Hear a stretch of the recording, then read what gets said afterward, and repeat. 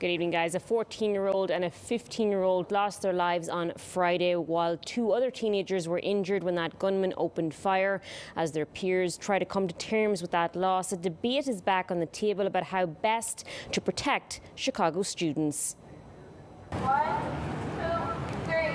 Benito Juarez students channeling their anger into action today with a school walkout after a shooting outside their building on Friday left one of their classmates, 15-year-old Brandon Perez, dead, along with his friend, 14-year-old Nathan Balegas, who was a student at Chicago Bulls College Prep.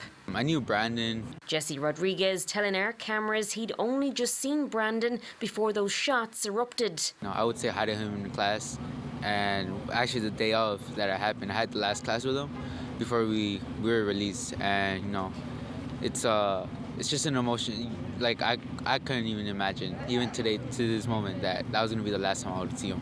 Two other teenagers, both 15, were also wounded in the chaos.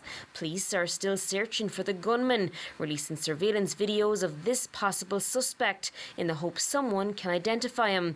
But the shooting has stirred up an old debate. Adding a Chicago Police Department to our public schools, it is not the right thing to do. It's immoral, it's wrong. That's 25th Ward Alderman Byron Sigcho Lopez speaking back in 2020 at a virtual school board meeting at a time when schools were discussing the removal of resource officers from campuses, eventually deciding to let each school council make that call. That same summer, Benito Juarez voted to oust both of its SROs, becoming only the second CPS school to do so. And since then, those decisions have continued to roll in, with 41 high schools voting this school year on safety plans. Of those, 17 have voted to keep both SROs, 23 voted to keep one of them, and one school has opted to remove both. This has to be based on research and what works.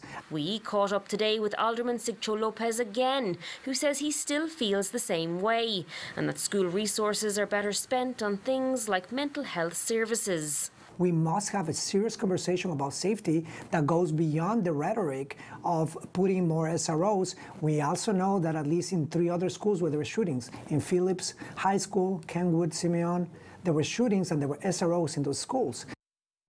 Now, the alderman is calling for a meeting with the mayor and the governor to discuss school safety. Meanwhile, Benito Juarez Academy is offering a number of supports to students and staff this week. Those include an adjusted schedule with the school day ending early.